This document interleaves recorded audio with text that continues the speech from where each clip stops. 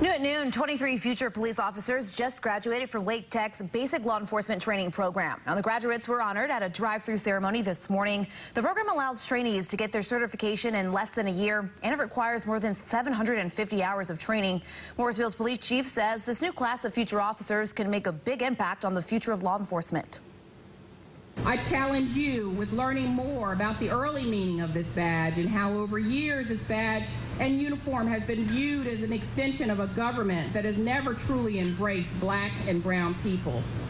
We have the power to change that. The power is with you. Wake Tech has now been offering the program for more than 45 years.